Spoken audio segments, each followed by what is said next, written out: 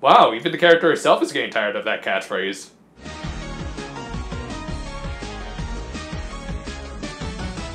We opened the third episode with a new pre-episode intro, which, yeah, a week late there, guys, but okay.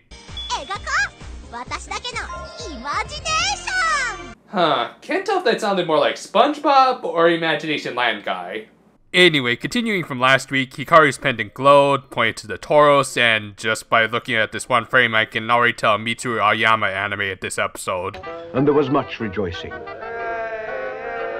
The pendant stopped reacting just as Hikaru was about to pass it off to Prunes. Thus, the aliens pulled an all-nighter to try and figure out what it meant, with Lala looking like how I look every Sunday morning when I have to upload these videos. The ship's AI told Hikaru that her pendant's reactions were likely tied to the Precure's missions, and wait, Hikaru can understand the AI? The AI that's speaking in Lala's language. But I thought Fua's spell was only between the two of them. That's why Lala couldn't understand other humans. Or did the ship become a part of the spell because they were standing in it and— Don't know, I've gone cross-eyed. Okay, I admit, I'm kinda playing because they do provide a proper explanation later, though I do wonder why the aliens didn't point this out. Anyway, Prunes came up with his own theory. Well, duh! Seriously, weren't the zodiac signs on the pendant a dead giveaway? And thus, Hikaru being Hikaru just ran off our own to try and find the princesses. This didn't mesh well with Lala, who wanted to perform further analysis, even though she had already wasted a night with pretty much no results. While impatiently waiting for her alien friend, Hikaru noticed her pendant reacting again, just for a brief moment.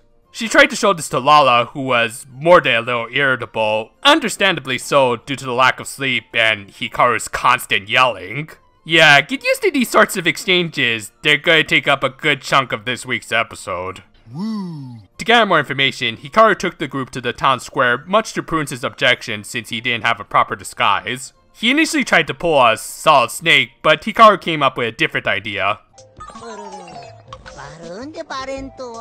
Yeah, except with that bottom, it kind of looks like— you know what, never mind, I don't want to lose my monetization. And of course, the kids these days would want a balloon like that, which sadly do exist. But yeah, Lala managed to talk to the kids. According to her ship's AI, it was likely because of her new pendant. Yeah, I guess they're just throwing out that little plot point of her only being able to communicate with Hikaru. Kind of thought they could have used it to emphasize Lala's feelings of isolation of being a literal alien on another world, but I guess not. Hikaru tried to get some intel from a door stand she frequented.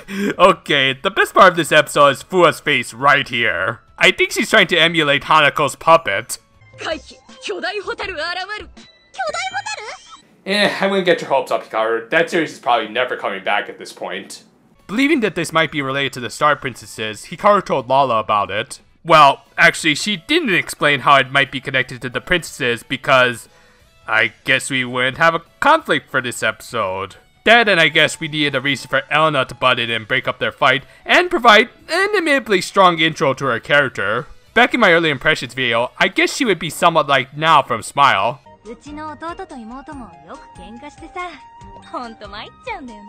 And I was pretty much on the money. Anyway, after Hikaru made a face that reminded me of Large Marge, Erna gave them the obvious lesson of the week and went off to likely prepare for a big episode next week. Elsewhere, Capard was meditating under a small waterfall. God, that can't be good for your scalp. During this, he was visited by his fellow Notoreda General, Tenjo. She told him their boss, Garo, was ordering his return while she took over. Wow.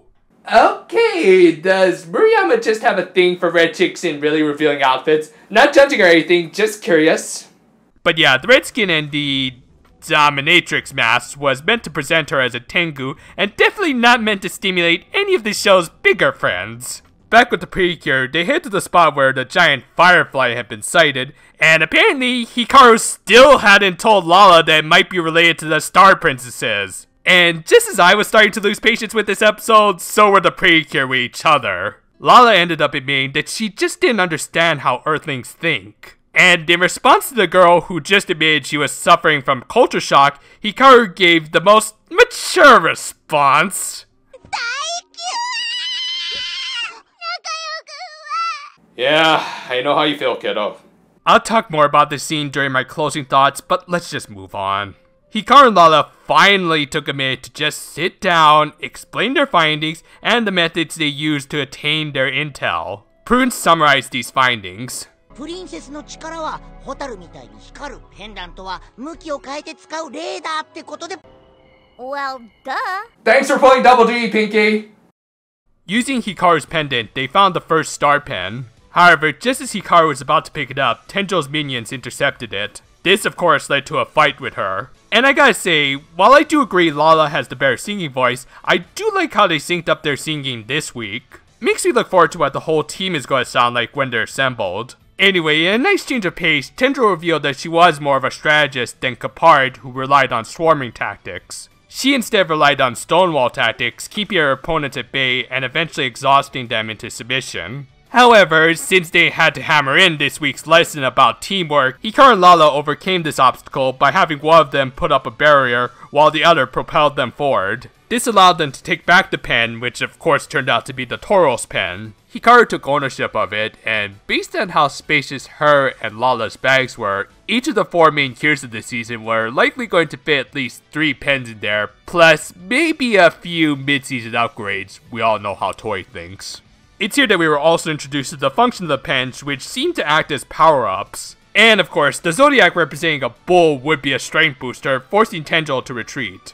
After the fight, we saw some toy gimmicks, I mean very important plot progression, with the Precure unlocking Fua's Toro's form, which just so happened to be one of the lucky signs this week. I call shenanigans. And they were warped to, oh come on!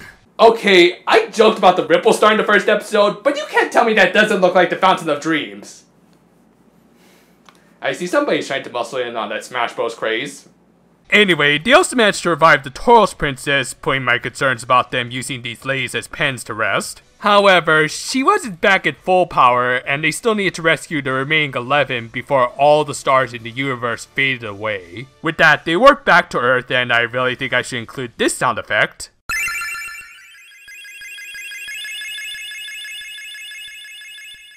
And the episode ended with both girls apologizing to each other for their blockheadedness and wondering when they might encounter their next teammate. Not gonna lie, in spite of some interesting developments near the end, this was a bit of a rough one to get through. I get what they were trying to do with this episode, emphasize the divide between the 2 cures who were polar opposites of each other, which I even said I was looking forward to seeing more of. Problem is that this felt like a huge step back from how close they became at the end of the last episode. I can kind of understand Lala being uncooperative, lack of sleep and everything, but I think they took Hikaru's antagonism too far. I say this especially because I really don't like stories where many of the characters' problems could be easily solved if they just explained their actions a little better. What was stopping Hikaru from explaining that her pendant had gone off a second time, or how the supposed firefly could have been related to the Star Princesses? You know, other than how she's both a literal and figurative space case. I'm not saying these two should be incapable of having quarrels, I'm just saying this particular situation just doesn't feel natural or earned, as they had to rely on a lot of forced circumstance. And while Lala was also in the wrong for over-relying on her data, again, Hikaru really lost me when she was about to say she hated her alien friend after she admitted she was having a difficult time adjusting to her new life on Earth. It just doesn't feel right for the lead cure to say stuff like this, especially this early into the series. I'll give her points for being the first one to apologize at the end of the episode. Still, this character is just not clicking with me as the main heroine of this show.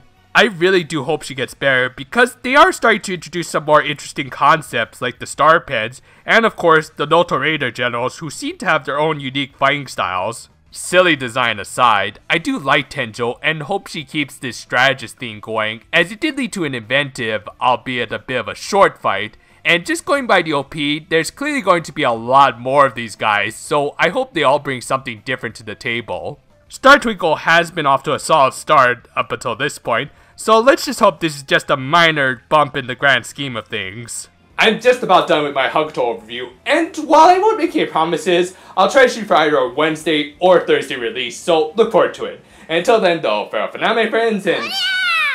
Uh-oh, I think a certain pink puffball is upset that they're infringing on his IP in the show. Say, isn't Nintendo loosening up on that sort of stuff? Whoa! I guess he didn't get the memo.